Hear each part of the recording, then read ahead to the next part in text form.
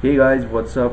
How are all of you doing? This is Mainak Civil Pro, and today I'm going to show you how to import a file from AutoCAD to Tekla. So many guys have doubts on how to import and what are the things which are involved in importing any CAD file to Tekla Structural Designer. So I'm going to just try to clear all of your queries, and even after this video, if you have any query in particular, you can just reach out to me in the comment section, and I'm sure I'll try to help you out in the software. And if you like this video and if you learn something, go ahead the like button, and also if you have any like-minded friends who want to learn, you can share with them also. Okay, so now this is basically a plan which you are seeing. This is a plan in and you can import this into Tekla Structural Designer. So but before that, you will need a beam column plan. This is only an architectural plan, and I have removed all the dimensions, doors, windows, etc., because you don't need them in the structural things. So this is only an architectural plan. To import it, you need to make the beam column plan. So now this is the Tekla structural interface. So let's make it ready so that we can import any plans. First of all, you open a new file and you straight away go to the construction levels, and you can insert a level below this, and give this less spacing of, let's say, minus 1.5. that is your foundation level.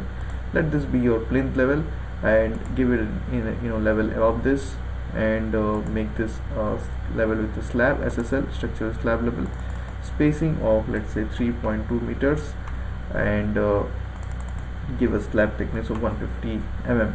So this is basically on building all with only a ground floor. Let's give another floor. So G+1 building. These are the levels which has been inserted. So we'll just click on OK, and we'll go basically to the plinth level, and we'll check out what are the various ways in which you can import the files.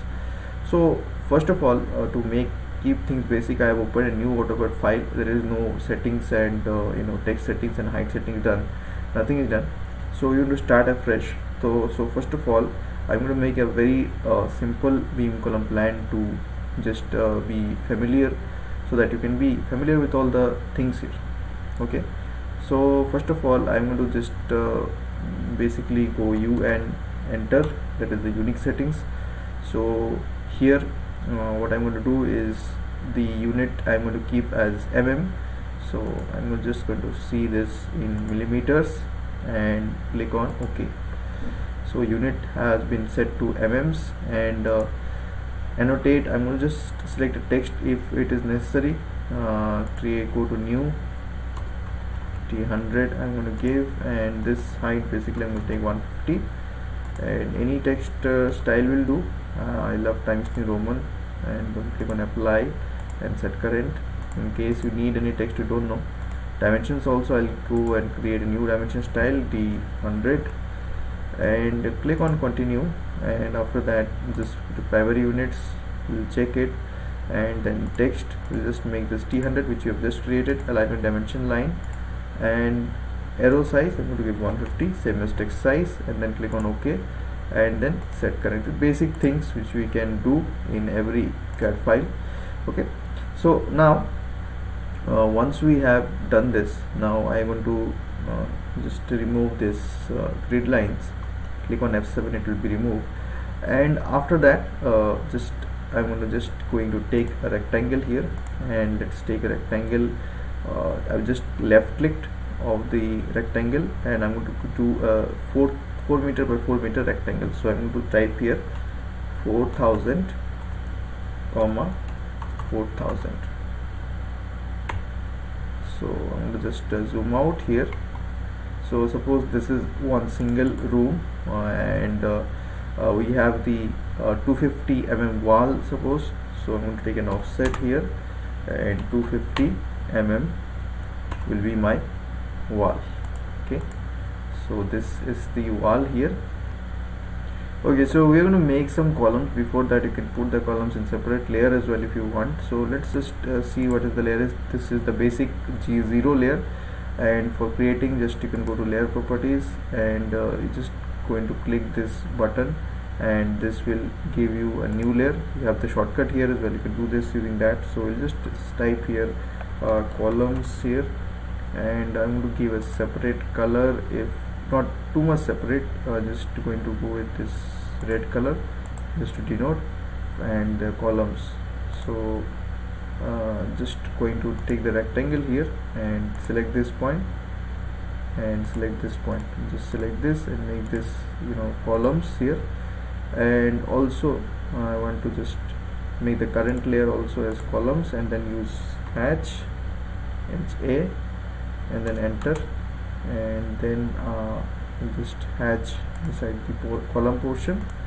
So I'll select the column here and then copy and then paste the columns in all the locations which we want. Select this like this, copy,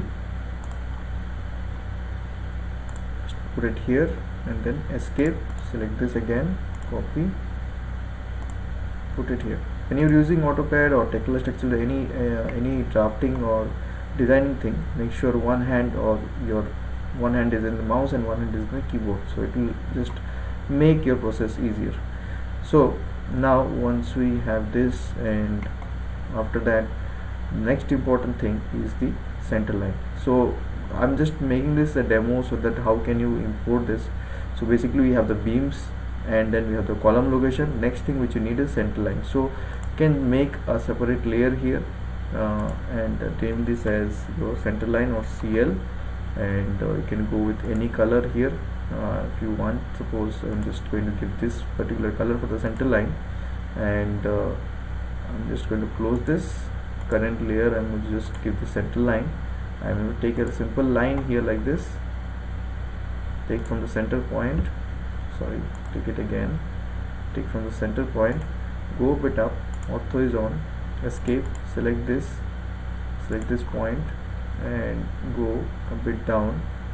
Remember ortho is on here, so there is no worries. Click on escape, select this, copy, select this, paste it here like this. Similarly, take a line, you can start from here, escape, copy, select the center point and then the center point selected. So this is the center line. As you can see, the center line is in a separate layer here.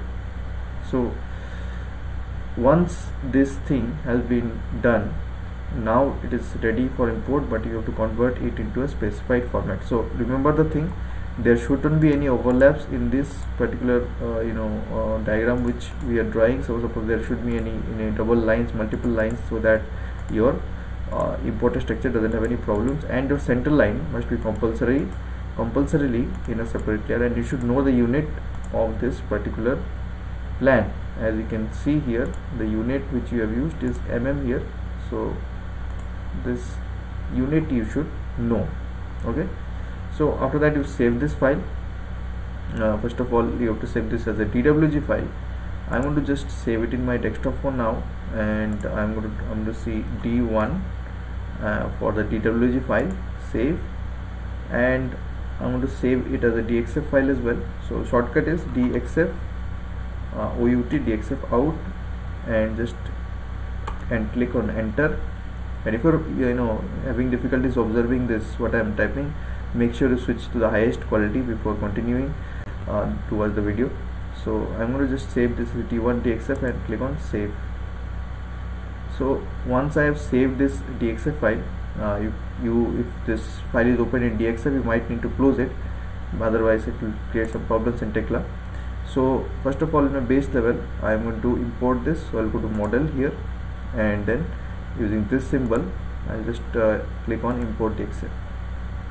So I'll just go quickly to the DXF file location, which is my desktop here, click on open, and now comes the interesting part. First of all, you want to import the architectural grades, which is in CL. So you don't need select all, just select the CL here. Don't need to do anything with this, and just give this unit as mm. You want this modify DXF units as into mm, and just click on your next, and then click on by layer, and if you want you can import it in all the layers here. If you have different floor plans, this you need to import it separately. Click on finish. So as you can see, the grids have been imported. I clicked on escape. Grids have been imported. So next, this grid actually can be imported in all the software. The important thing is that how to import the shadow. So shadow can be imported similarly. Go again, import DXF, select your DXF file, click on open, and this time unselect the center line, select shadow, select the DXF units as mm, and then click on finish. Sometimes you might need to zoom in a little bit, okay, and your file is done.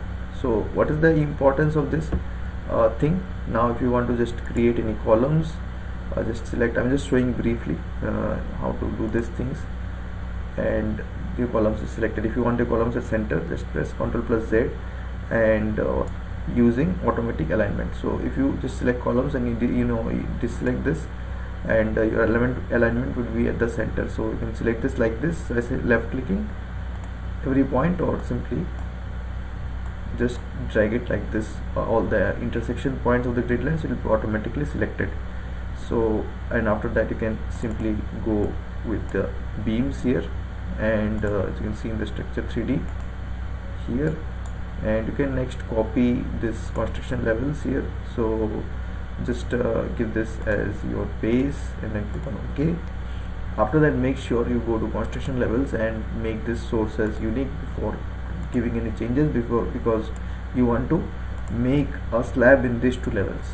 Okay, so go to slab on beams, and then go double click on the structure in which you want to provide the slabs. Just click on the slab on beams, and then click on this particular slab, and then go to structure 3D, and then go to construction levels, make this source as your 1, and then click on OK. So once this is done, click on escape.